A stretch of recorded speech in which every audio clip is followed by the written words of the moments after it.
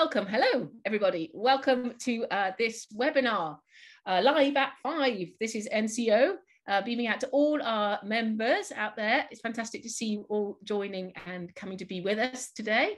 We've got 3 amazing guests, not 1, not 2, but 3 incredible guests from the world of sport and performance coaching and being the best that you can be. So while everybody's coming in, I will start the introductions, and we're going to start with here we go. We're going to start with Noel. Noel, would you like to introduce yourself to us? Hi everybody, my name is Noel Thatcher and I'm a visually impaired Paralympian. So this picture here was taken many years before most of you were born, all of you were born probably, after the Atlanta Paralympics in 1996, where I won 2 gold medals in the 5,000 and 10,000 meters, which was especially proud moment for me because I ran both those races with a small crack in one of the bones in my left leg. So I had a stress fracture, but got there in the end. Amazing. And Noel's very famous. He's got his very own Wikipedia page because he has been an incredible athlete for so many years. He's been in the Paralympics in 84, 88, 92, 96, 2000 and 2004. And he's the proud winner of 5 gold medals and holds, well, do you still hold 2 world records, Noel? Sadly not. I've still got some British records, but most of the world records have been broken, but I've definitely still got the medals. Amazing. Fantastic. And what does it feel like to get Olympic gold? That's an incredible moment. I always see, I'm a frustrated musician. So I wanted to play drums when I was younger. And in fact, when I was at school, all I wanted to do was play drums, and running came along a bit later, but winning a gold medal in the Olympic Stadium was very much my kind of, Carnegie Hall moment. So being able to sort of perform at my best, on the greatest sporting stage in the world in front of a crowd of, roaring people was just, and representing your country, having the, the British flag on your chest, that's an incredibly proud moment. And yeah, you remember those moments for your entire life. Amazing. Fantastic. And this is you when you were little? This is me when I was very little. Check out the tie and the collar from the that must be somewhere in early 1970s, I imagine. You might get a clue as to my sight impairment there because I don't think I was focusing very well on the camera. But yeah, I had a fun childhood, lots of outdoorsy stuff. Apparently, according to my dad, when I was 4, I climbed up a mountain in Wales when no one was looking and had to be rescued. So I kind of always had a bit of an adventurous side, I think. Fantastic. And tell us about this picture. This is probably my favourite sporting picture, and in fact, I didn't win this race. The runner who's kneeling down, a Polish runner called Waldemar Kikolski, he just beaten me in the 800 meters at the 1992 Paralympic Games. I won the 1500 there, but this race came after that, and it's just, for me, it's a celebration of friendship. It's a celebration of each other's achievements. It's all that's great about sport. So when you're playing in the orchestra and that you play that last note and everybody stands up and cheers, that's that feeling that I had at this moment the photo was taken. Fantastic. Great. So we're going to spend the webinar looking at the kind of achievements that Noel has had in his life, and also how he managed to achieve them, and seeing how those achievements are transferable to music, basically, by using the expertise and wisdom of our other 2 guests, who, first up is Sarah Upjohn, who is an injury prevention physiotherapist, who many of you will have worked with us at NCO. She's been with us for a long time now, and we love her, and she's brilliant. So introduce yourself, Sarah. Hello, everyone. It's really lovely to be here, and it's lovely to see you all. Obviously, I'm not the furry one, okay? I'm the one in the glasses. The other one in that picture is Miranda, my cat, and she's getting quite infamous on NCO. She contributes probably as much as I do to NCO. So my job as a physiotherapist working with musicians is I do treat injured musicians, but I do an enormous amount about musicians' health and well-being, keeping you fit and well, and if you're physically well, it contributes to you playing well. So that's really what my biggest interest is. So. And this is a great motto. this is an inspirational moment from Miranda. So we've got this sort of wooden structure in our garden, and she literally scaled it from floor level. That's about, a metre and a half high. And she just landed on the top. She believed she could, so she did. Fantastic. And that's really handy for my 2 children as well. I want to inspire them to believe that they can, and they'll go ahead and achieve. And there you are, there she's having rest. Yeah, that's after when she got down. Yeah. So she very beautifully matches the duvet cover, I think. Perfect. Colour coordinated cat. Well, great to see both you and Miranda. I don't know if she'll make an actual live appearance in the webinar, but who knows? She's locked out the back door. All right, not to bother us. Okay, so moving on to Tom, who many of you will have met as well on our courses. Introduce yourself, Tom. Hello everyone, it's great to be back again. Thank you for having me. So yeah, hopefully some of you should remember me. My name's Tom and I'm a French horn player, as you can see, and teacher. But I also created the Healthy Musician programme at the Royal Welsh College Junior Department, and I still run that to this day.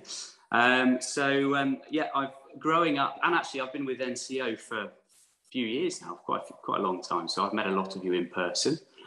And growing up, I went through various different football academies, and it was at a time when sports psychology and physical conditioning was really taking off. So a lot of what I teach in my wellbeing lessons are stolen from sport, shamelessly stolen from sport. So it's great to have Noel along with us today to tell us all about that. Yeah, because actually we as musicians are like athletes. We practice to perform using our minds and our bodies. So we should always try to prioritise our mental and our physical health and well-being. Although it's pretty tough, you know, it's always a work in progress. And actually the great thing about these webinars is it encourages us to keep trying. And that's Punch, the lovable Punch. Actually, the last time Punch was involved in NCO, I was doing my well-being video, and he knocked the music stand holding the iPad over and cracked the iPad screen completely. So I had to get that repaired. So he's not welcome on the live sessions, but sometimes in the pre-recorded stuff. So there he is. Amazing, fantastic. And Tom's been part of the a lot of the other webinars that we've done that are all on YouTube. So I just wanted to flag that, and also that we're going to be doing a webinar selfie just like this at the end of this session today. So if any of you want to go and get a prop or something fun, or a hat, or your instrument, or anything you want to have your photo taken with us and the webinar selfie, then that'd be brilliant. And just to remind you that on the website, the members website, there is a big wellbeing section with lots of resources there now that we've built up over lockdown and since. So warm-up exercises, Tom talking about swish patterns, Sarah talking about sitting well, how to release tensions when you're playing, the stretches and warm-ups you should be doing, body scanning, how to deal with nerves, how to build on success, and how to deal with disappointment, because we all have disappointment. So be sure to have a check out of all of those. They're very short little videos, really, really useful, really helpful if you've ever got 5 minutes spare. So let's stop the screen share. And I would like to, first of all, I'm just so excited to have Noel with us today. I would like to ask him, what's it really like to be an elite athlete? How do you train? How is your life? What's the life like? I have to say, to start with, I did, when I was really, really young, I just enjoyed running, and I think that's really, really, really important. And I think without that enjoyment of anything, it's probably really difficult to get to a high level, because you know you're going to need to do this every day. And I just love running. In fact, it was when I was 17. One of my friends persuaded me to enter an athletic championship, which was the national championships for the visually impaired, and I subsequently won the 400 meters there, having gone off way too fast and sort of crawled over the line in this kind of haze of fatigue. And someone in the crowd came over to me and looked down at me and said, you run like a wild animal, but I think I can do something with you. And this turned out to be a really important person in my life. His name was John Anderson, and he was a coach. And at that time, he was coaching the world record holder for 5,000 meters.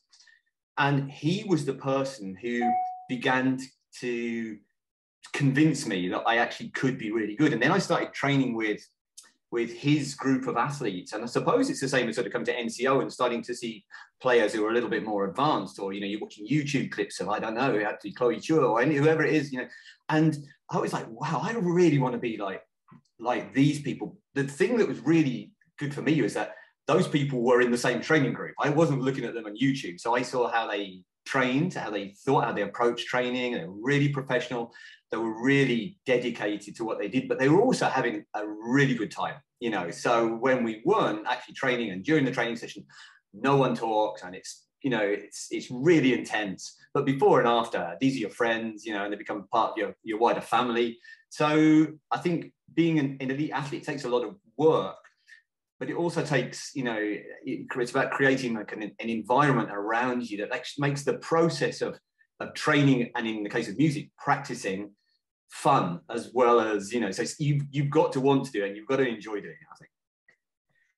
Fantastic. I'm going to launch a poll now for all of you out there, because Noel was mentioning how proud he felt winning gold medals and representing Great Britain and all those things. And I'm sure you guys have been really proud of performances that you've given as well in your lives. So here's the poll. Think of a performance that you gave that you were really proud of. Which of the following helped you to make that performance really excellent? And you can choose as many of these as you like. So I had prepared my music well, my mind and body felt calm and also excited. I'd practiced performing and understood what it was going to feel like. I had people watching and listening to me who I care about, my supporters, or if it was exam, they were outside rooting for me. I was keen to do my best. I'd eaten well, and was comfortable in my clothes. And there's something else at the end. So if you're ticking something else, why don't you put in the Q&A, put what that something else was. But I can see it's all jumping up. About 70% of people have voted now, and we're getting there. Do those kind of things ring true for sport, Noel, would you say? Someone's going to need to read. Oh, in terms of, yeah, in terms of practicing, I think it's really important. You know, it's the practice that gives you the confidence for the performance. For me, so, you know, I would be really worried if I hadn't done any training and I turned up at a race, which, funnily enough, I did on Friday, having had a bit of illness, and that wasn't fun. It's much more enjoyable, and you're much more confident if you've put the practice in. But I think all the other things are really important as well. Great. Well, let's see. I can share the results now. Let's see.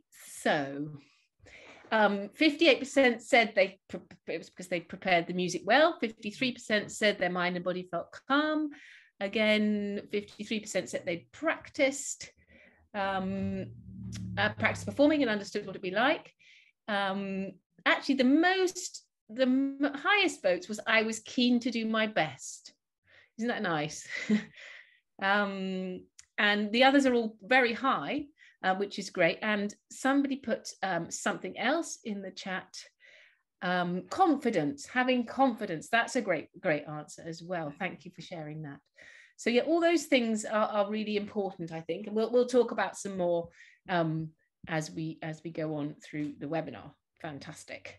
So let's tell us a little bit about your site, Noel, and how that's affected you in your sporting journey. So I was born with a condition called optic atrophy, which means that the nerve to take the signals from the eye to the brain, the optic nerve, and the cells of the retina, which is the part of the eye that receives the information, didn't develop when I was a baby. So that was due to lack of oxygen to me at birth. And I didn't really know what that meant for a while. And I kind of just got on with life, and my parents allowed me to do most things. But after a while, it became really clear that I couldn't, I don't think, it was either a white car on a dark carpet or a dark car on a white carpet. I couldn't tell the difference. So my mum and dad took me to hospital, and the doctor said, you've got optic atrophy and there is no treatment, and it will never get better, and kind of just get on with it, really. And so I went to a regular primary school. I couldn't see the blackboard. In fact, they bought me this massive great desk with a tilting out lid that I had to carry from classroom to classroom. So I was about 6 or 7. I had to And us Billy No mates, no one wanted to be Noel's friend because you had to carry the desk. No, I'm joking. But that was the only really sort of the only concession. But when I was 10, I went off to boarding school for the blind and visually impaired, and that's where I discovered running. So in some senses, I mean, I'm really grateful to be partially sighted because of the amazing opportunities I've had. You know, I've competed in 6 Paralympic Games. I've worked in Japan. I'm talking to NCO, which is a frustrated musician. This is probably the most excited I've been for a long while. So I'm really, really lucky. And also I've been, you know, part of these amazing Paralympic teams, these teams of incredible individuals. So those of you who've seen Paralympic athletes like Johnny Peacock or Hannah Cockcroft, Kadina Cox will know how incredible these people I'm lucky enough to call teammates are. And, you know, it really has changed my view of the world and what's possible. And you know, we're all incredibly unique, but together as a team, we can do amazing things. Exactly the same as an orchestra, wouldn't you say, Tom? Yeah, and that's the great thing, isn't it, about an orchestra, is that in each section you've got a principal player who's enabled to be a principal player by the section around them supporting them. And actually, so music and sport are so similar in that respect. They're really amazing gifts to be able to have, aren't they? Just listening to Noel talking about sport, you know, it is exactly the same with me with music. Really, it's allowed me to do all the things that I've wanted to do in life. So yeah, it's very similar. Interesting to think about the Paralympians and how they're all experts in different disciplines, in the same way that musicians are experts in different instruments, aren't they? And but you're all very much part of that same team, and even more so, I guess, in an orchestra, that actually an orchestra can't exist without all those different teammates being, you know, really at the top of their game. Yeah, and funnily enough, in Atlanta, when I had my stress fractures, I spent a lot of time with the judo players in the team because the athletes would be at competitions and things, and I was having a lot of treatment from the physios and doctors, and you know, we fed off each other's, you know, confidence and support. And there was a judo player called Simon Jackson who won a gold medal there, and I saw him win his gold medal, and I wanted to win, you know, a gold medal. But more than that, we were there for the down times as well. When we were a bit low, we were a bit sad and a bit worried, a bit nervous. You know, your teammates are there to support you and lift you up. Fantastic, great. Oh my goodness, there's another poll. So this is one where you have to guess. Everybody, one of our amazing guests owns a 7-piece Pearl Export drum kit in wine red with Zildjian cymbals. Who is it? Who owns it? Now it's racing up. I can see at the moment, well, it's neck and neck between Tom and Sarah, and Noel is sneaking into the lead at the moment, but we'll see. Nearly everybody's voted. And I'm going to close the poll and let you know that the answer is, everyone thinks it's Noel. Is that right, Noel? Oh, well done, everybody. Absolutely. That was the very best present that I ever had when I was a child. And I badgered my mum and dad to buy me this. So I really, really, really wanted to play drums. I played a little bit in the theatres around Coventry and in school runs. I actually studied a little bit in Los Angeles for a while as well. And then it became a kind of like running and music, and, you know, I had to make a choice, and I'm still, hopefully I made the right one. Actually, that's an interesting point, because I know a lot of our young musicians will get to a point in their lives where they're offered music or sport. And it breaks my heart when one of them has to. Yeah. I mean, obviously you've carried on with both. Tom, you've carried on with both, and I've carried on with both. And, you know, it just feels like they're just too important for one of them. I mean, maybe one has to lead and the other has to follow, but equally they're so important, aren't they, Sarah?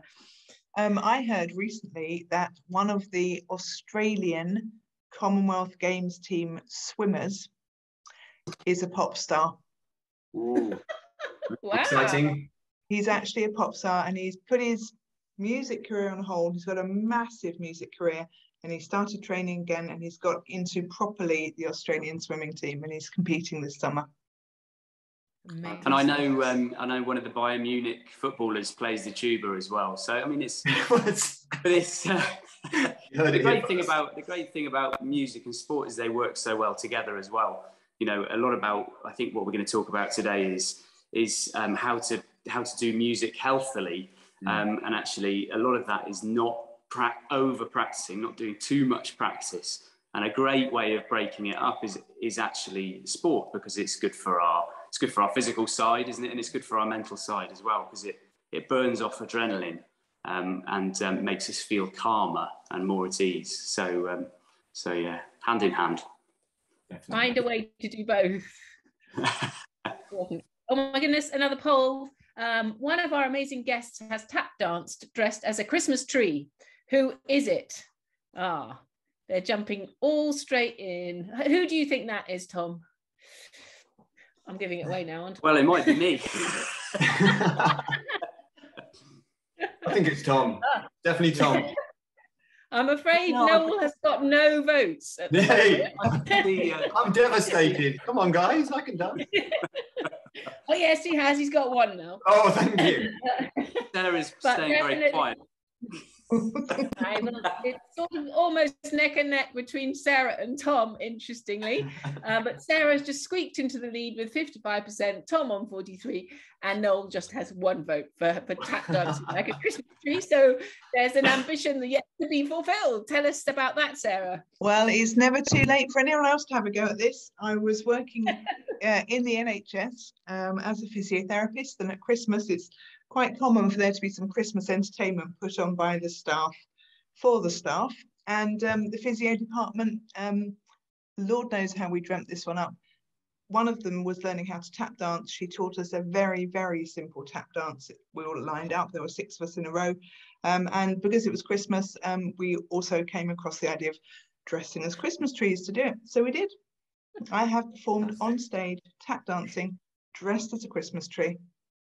You might need to do that for us on a course or on a webinar at some point, Sarah. I might need to practice. But I can do a shuffle ball change with the best of them. Good for you. Fantastic. Right, let's just talk a little bit about different running distances, Noel, because obviously races must be really quite different depending on how far you've got to run. And that's a little bit the same for musicians in terms of whether you're playing with other people or playing on your own or playing things that take really lots of stamina or things that are sort of slower burn. So tell us a little bit about what that's like in sport, and then we'll see what we can tease out about what that's like in music.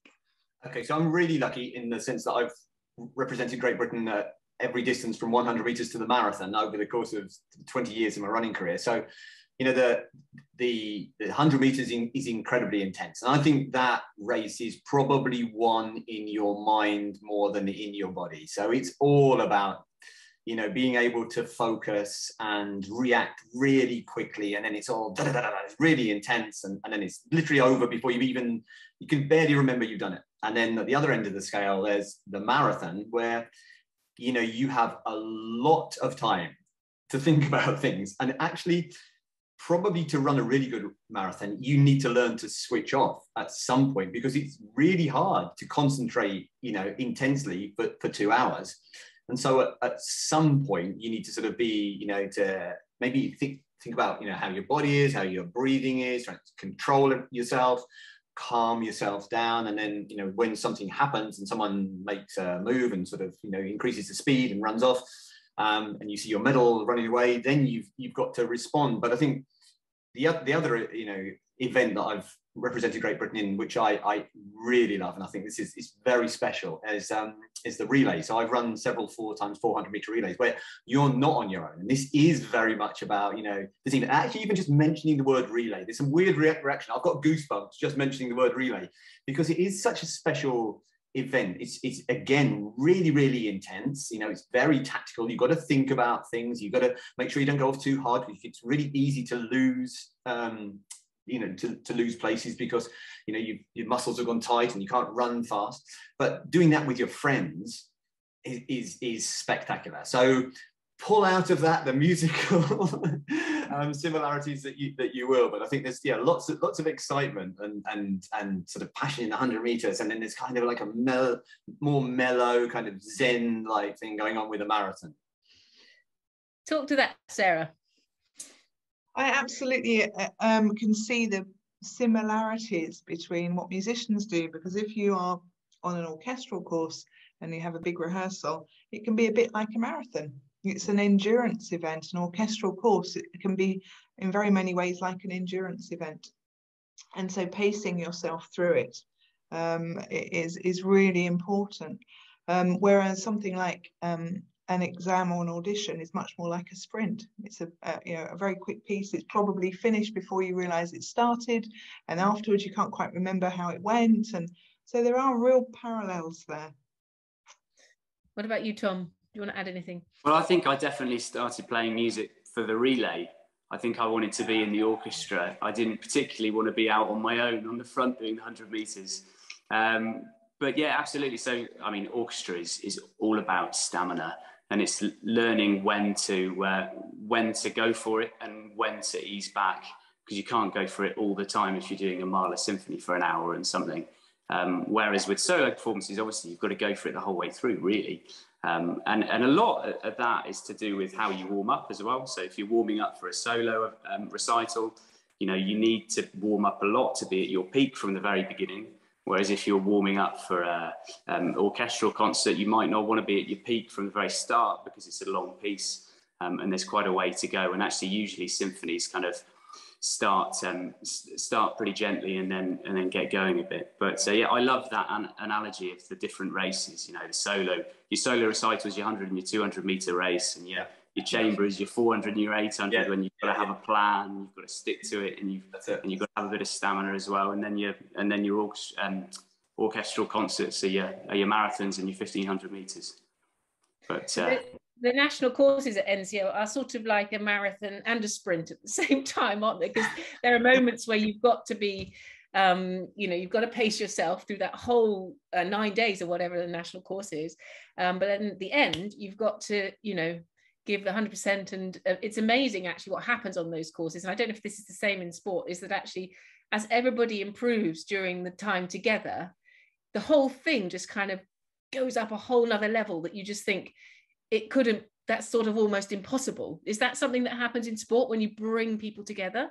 Yeah, definitely. Before the Paralympic Games itself, so before we arrive at the host city, we normally go into a preparation camp. So in Sydney, we went to the Gold Coast, which was amazing.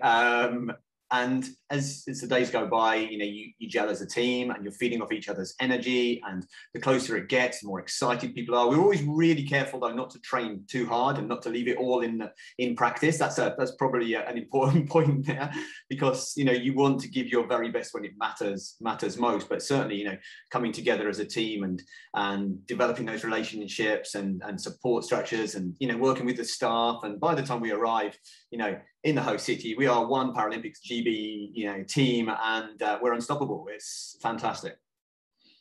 Actually, whenever I'm talking about NCO to people that don't know it, I quite often refer to it as a little mini team GB for classical music. Yeah, definitely. That's kind of what it feels like, is that actually somehow bringing remarkable people together creates something even more remarkable. Absolutely. Just by virtue of them being together.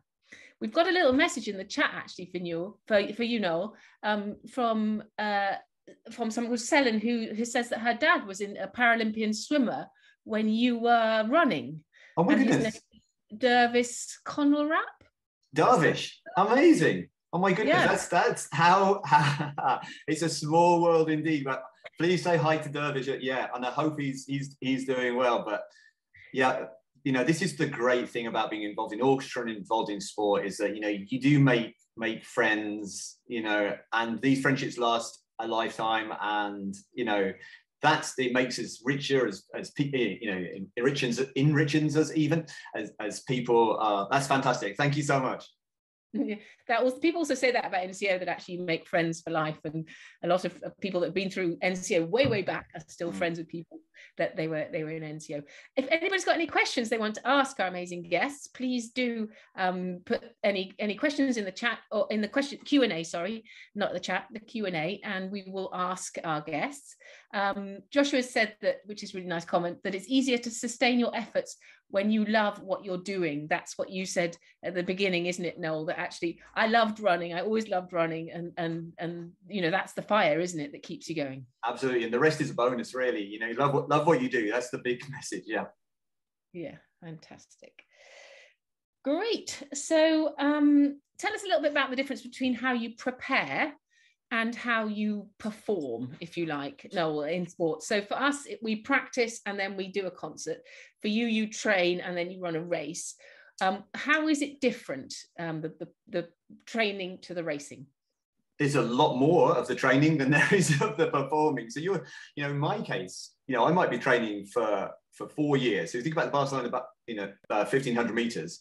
The race lasted 3 minutes and 56 seconds, and I put four years of work into that. So that's one big difference. But throughout the training, you're rehearsing, you're building. You're building the foundations of the performance. So in my case, that could be running anything from 80 to 100 miles a week. So going out running twice a day. It could mean going to the gym, and it could mean doing other sort of exercises to support that, so that on the day of the performance, I'm physically prepared. And there's an awful lot of mental rehearsal that goes into that as well. So that can be as simple as just imagining myself crossing the line first. So I did a lot of that, and that's the sort of image that you have in your head when you're down at the track and it's pouring down rain in February. Those are the sort of things that carry you through. But there's a huge number of people involved in a performance as well. So there's a lot of people. When I'm on the start line, I'm obviously on my own, or in some cases with a guide runner for me. But we have coaches, we have physiotherapists, we have strength and conditioning coaches, we have dietitians, we have a whole group of people who, and our families and our friends, of course, who enable us to be in the very best position when it's time, to give of our best. So when the gun goes off, or I don't know, the conductor comes on stage, or whatever the analogy is, you're absolutely ready to give your very best performance. So who would you have had around you? Just give us some ideas of the people. You said your family, you said your physio, your coach. Is there anybody else that would have been supporting you? So if we think, family and friends, hugely important. Coach, physiotherapist, sports psychologist. We have people to support us from nutritional point of view. So people make sure that we're eating the right foods so that we're physically and mentally ready. And some people forget that diet has a really important role in how you function mentally. So, if you eat really, really well, you can feel really alert and ready to go. And if you eat really, really badly, sometimes you feel a bit sluggish. That can support your performance as well. From the medical team, to whom I owe an awful lot of my gold medals, because I've been injured a lot, with doctors and nurses and a whole group of other people and volunteers. And, maybe also, the unsung heroes, the volunteers at the games that we go to, who build the atmosphere and the emotional background to our performances. So that might be people and the venue itself and the people around, so the community. But there's a lot of people that get you ready to do your best. How does that translate to music, Sarah, would you say, your experience? I think that musicians in the future will benefit from more of a team supporting them behind the scenes. And I think for a lot of musicians now, they're very much on their own in terms of preparation and team support.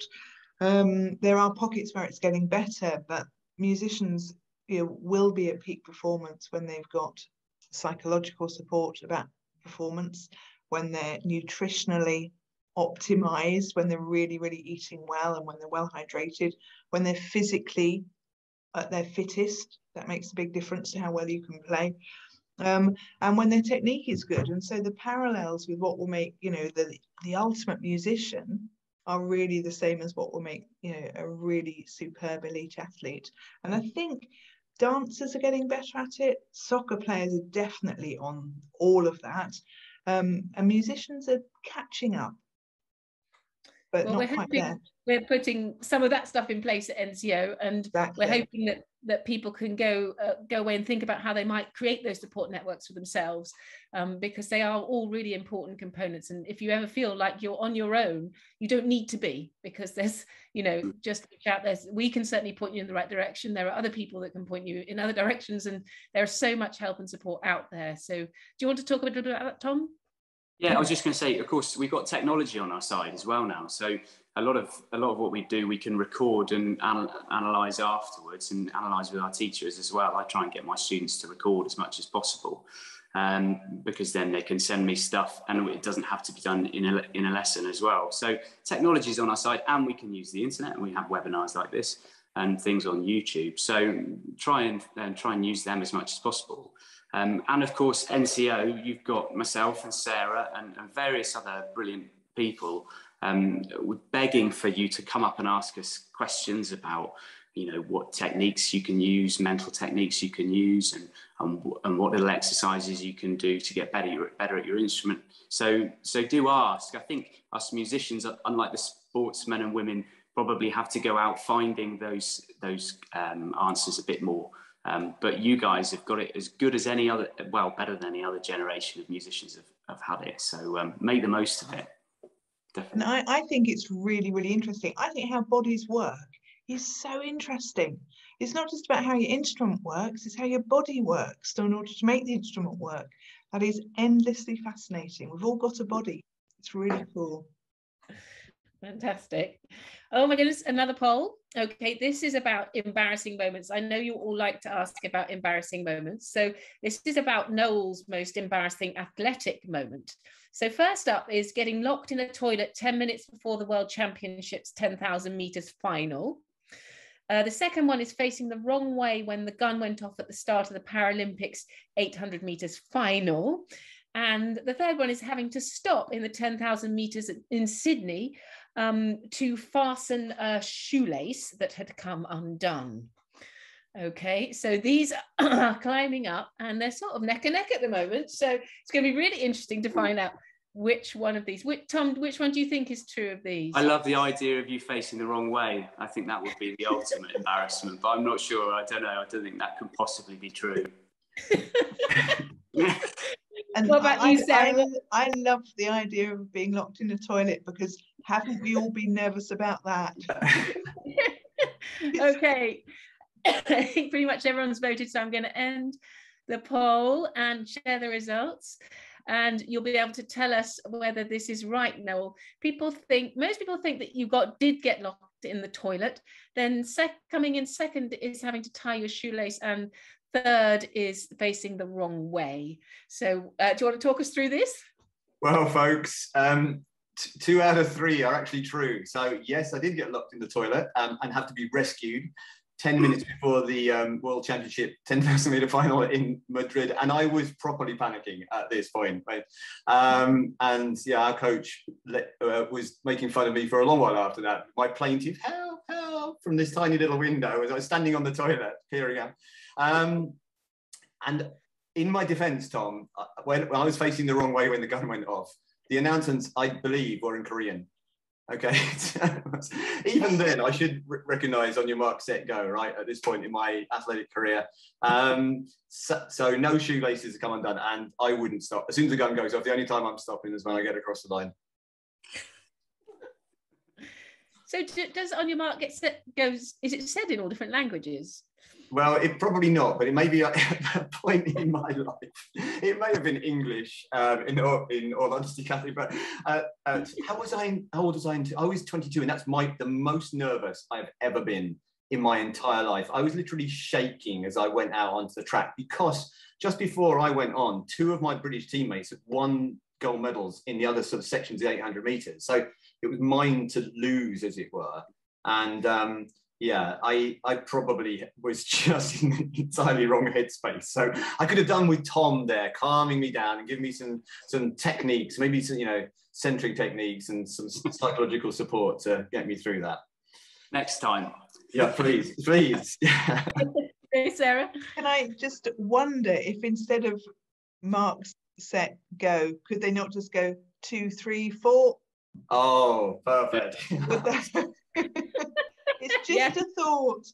Exactly. And we need to know the tempo. Yeah. 180 BPM. Let's go. Yeah. And we've got a question for you, Noel, from Henry Porter saying, is that again a Guinness World Record on the wall behind you? Good spot. Was it Henry? Yeah, so good spot. This was actually in 2011 or 2012. So there's a team of staff and a couple of students from a school in North London called Forest School. And we ran on a treadmill for 24 hours in what's the word? In relay formation. Yeah. And we beat a team of, we beat the record, which had been held by a German team. I think we ran about 475 kilometers. So we were running at 18.2 kilometers an hour throughout the night. And that was something else. that was something else. That was one of the most difficult things I've ever done. But it was also loads of fun because everybody was out on the school field as the sun came up in the morning and cheering us on. So that was pretty special. Wow, good spot. Thanks, Henry. Now we've got another poll about Tom, because we love Tom and we want to find out more about him. So this is a true or false poll. Tom used to play football for Plymouth Argyle Junior Academy and nearly became a professional footballer. Is that true or false? Tom is an excellent golfer and has played at Glen Eagles. Is that true? Tom was Cornwall County Junior Tennis Champion in 2006. Or Tom is a competitive windsurfer specialising in freestyle jumping. Ooh. Okay, so we have to see which of these people think is true or false, and loads of people are voting, which is brilliant. Quickly, while they're voting, we've got a question for you, Noel. When was the first race that you ran for Team GB? How old were you then? I was 17, so just after I won the national 400-metre title, I got selected to go out and run European Championships in Bulgaria. So I was still at school. Wow. And another question, what's been your favourite performance of your life? Your favourite race or your favourite moment? Ooh, I think that's going to be either the 1500 metres in Barcelona, because the crowd were absolutely incredible in Spain. They were so passionate. And that was probably the first time that as Paralympians, we kind of felt like, we belonged and they'd taken us to heart. So that was a very special moment. And then the other one is the Sydney 5,000 metres in 2000, where I blew the 10,000 3 days before, didn't really concentrate, managed to scrape a bronze, and it got told off by my wife, now wife, and said I should actually, focus a little bit. That's not what she said exactly, but anyway. And in the 5,000, I went to the front as soon as the gun went off, and then I won that gold medal in a new world record. And the really special thing is that my wife and my teammates were down trackside to see me over the line. And again, that's one of those goosebump moments. So that's really special. Amazing. Oh, such happy tales. Right, the poll is in. 83% think you played for Plymouth Argyle. Most people think you're not a good golfer and didn't play at Glen Eagles.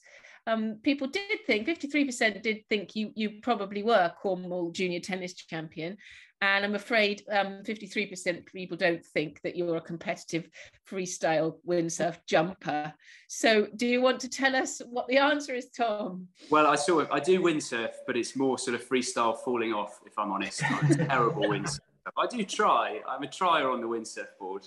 But no, it's the football. Football was my first love growing up. But I wasn't quite as good as Cristiano Ronaldo. So I settled for music instead. Amazing, fantastic. And we're running out of time. We technically only got one more minute, which is really sad. But just perhaps to close, what advice were you given when you were young that you thought was really valuable? Or if you were looking back on yourself when you were 12 years old, what advice would you give yourself? Sarah, what would you say to yourself or to somebody who's 12? I would say, be kind and do stuff. Do stuff. Tell us more about do stuff. Well, I think we spend a lot of time waiting for a good opportunity to do something. And I think it's really, really a good way of approaching stuff to just don't hold back. Just have a go. If an opportunity comes your way, try something. It rarely goes wrong. And if it does go wrong, it's usually you learn something from it anyway. So, look for every opportunity going. Just try stuff. Be kind to people and do lots of things. That's great, because I think quite often people just think I'm waiting for this thing to happen. Yeah. And actually, or they you can make it happen. put themselves in a box. I'm a musician, I'm not an athlete. You can do more than one thing. Great. Sarah, what would you say, Noel? To myself, probably worry less and enjoy the moment, you know, because again, sometimes you can put yourself under pressure. You've got exams coming up, or, you know, you're rehearsing for something, but actually try and enjoy what you're doing on that day. Because honestly, I always competed best when I was happiest. And that comes again, you know, be kind to yourself, enjoy what you're doing, love what you're doing. Fantastic. And Tom, that kind of rings true for you, I imagine. Yeah, definitely. Those are two really good ones, actually. But I heard a good one the other day, which was don't compare what you feel like on the inside to what everyone looks like on the outside, which I think is absolutely right for this day and age, because everyone puts up pictures of everything they're doing and it's all happy and joyful, but it might not be that all the time. So don't worry about what's going on with other people, and just you know, be kind to yourself, like Sarah and Noel just said, really, and enjoy it. Yeah, fantastic. Right, I'm just going to quickly whiz through a little screen share to show you what's coming up before we go. So the few things to put in your calendar, if they're not already in the calendar. I'm sure all of you who are going to be at the projects weekend this weekend, we can't wait to see you. All the instruments are going flying around the country at the moment to be ready for you, to be set up so that we can have a fantastic weekend of toe tapping and finger clicking and amazing music making. And we can't wait to see you. We've got mega socials coming up for our national members all across June in the different orchestras. So make sure to join if you're part of one of our national members. On the 7th of July, we are super lucky to be joined by Ayana Witter-Johnson, who's an amazing cellist who actually took your advice, Sarah, and kind of found her own route, really, and has created a sort of her own kind of style, her own identity very much in music. And I think it's a real inspiration to us all that actually there's not one way to be a musician. There's so many ways that you can be. So I'll be talking to her on the 7th of July. Then we've got sectionals coming up for the national orchestras through in July. And auditions are now open for next year. It's all on the website. I don't want to go into too much of it now, but of course we would love you all to re-audition and come back and be part of NCO next year. We are hosting a webinar on the 19th of June at 5 o'clock. If you've got any questions about how to audition or any queries or anything you want to share, we can hopefully answer all your questions and tell you all the pros and cons, along with all the other people who perhaps haven't been members of NCO yet, who will want to audition as well. Also, just to quickly flag that we have so much on YouTube. So if you ever want to just have a little moment on YouTube, there are so many different, we've got another webinar very much like this with very different people, but the same topic. Again, Tom was in there, but Claire Bennett, who was actually an Olympian fencer, who joined us then, and Anne Denham, who is the harpist for the Prince of Wales, joined us on that one. So if you haven't got enough of this, how to be the best you can be, there's a whole nother webinar about it, which is also brilliant. Then we've got all sorts of amazing guests as well on our YouTube. So there's, you know, Sheku, there's guests from the Royal Opera House, there's Tamsin Gregg and Bill Bailey. That's a real cracker. If you haven't seen it yet, it's a really good one. Then some of the guests that we've been working with this time, Sarah Willis and Jonathan Kelly, who are both in the Berlin Philharmonic, you know, possibly one of the greatest orchestras in the world, telling us about what it's like to work there. Jess Gillam on what she loves about being a musician. So, well, conductors, why do we watch them? What's the point? So a few top tips about what you're looking for in a conductor. So they're all out there, all these webinars, and this one will be too, for you to catch up on if you want to see it again. So thank you all so much for joining us, all our NCO children, and a huge thank you to Sarah and Tom, part of the NCO team, and a special thank you, Noel, for joining us today, because it's such a treat to talk to somebody who's had your life experience and achieved all the amazing things that you've achieved. You're really a lesson to us and a kind of, you know, icon, really. So thank you so much for sharing everything with us today. It's been a real pleasure and a real honor for me, and I'm so excited to be able to be involved with NCO, because, you know, every single musician amongst you. You're just amazing people. You've inspired me. I was really lucky to be at London Yellow sharing, and I've seen the videos of the other sharings, and each and every one of you is incredible. So please, please, please just keep being yourself and doing what you're doing. I absolutely love it. Thank you. Great. Well, we've got to quickly do the webinar selfie before we go. So if you've got anything to share. Sarah's got a, what's that? Is this all right? Norway. Am I allowed to use this? Yeah. Yes. Yo, Oh, wow, yes. a whole gold medal. We got a bit of bling. I'll get my Race for Life medal, shall I? I got my Hatfield Broad Oak Fun Run medal as well here. Next week. Okay. We can't, could you just bring the gold medal in a bit into the middle, a bit up? That's it there, bang on, fantastic. Okay, here we go, 3, 2, 1. Let's see your selfies, fantastic. We've never had a gold medal on a selfie there before. you go. That's an NCO first. Great, thank you so much for joining us. It's been a complete treat and a pleasure. We look forward to seeing all your webinar selfies. Make sure you send them in to us, put them on the Dropbox link that's on the website. And then we'll put them up in the gallery, and we might share some of them on our socials. So we can't wait to see you, loads of you on the weekend, and many more of you on all the other activities. So thank you from me, huge thank you to our amazing guests, and we'll see you all very soon. Thank you. Bye. Bye.